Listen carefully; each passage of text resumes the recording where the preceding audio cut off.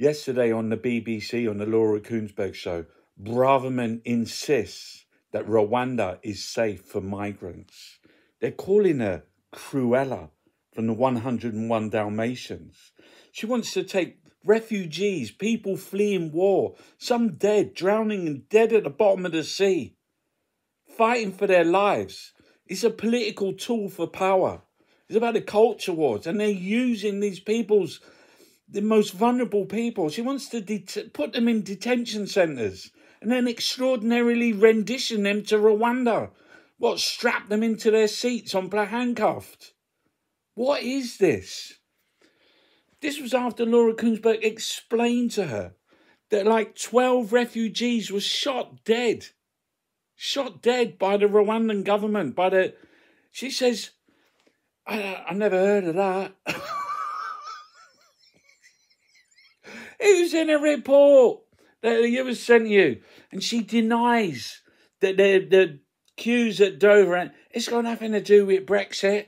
It's nothing to do... Fuck's sake. And guess who doesn't have to pay, doesn't have to worry about their electricity and gas bills? Says here, Braverman is like a loophole. When she's not, she's staying at her mum and dad, she's staying at her parents'. It's not against the rules. You can make this shit up. People dead, drowning at the bottom of the sea. Cruella. That's what they're calling her. Look at the state of this country.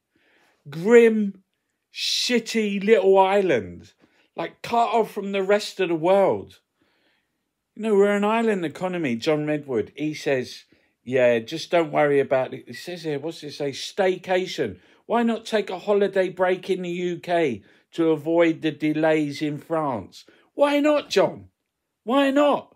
Have you seen the raw Tory sewage that you're pumping onto the beaches? Why not?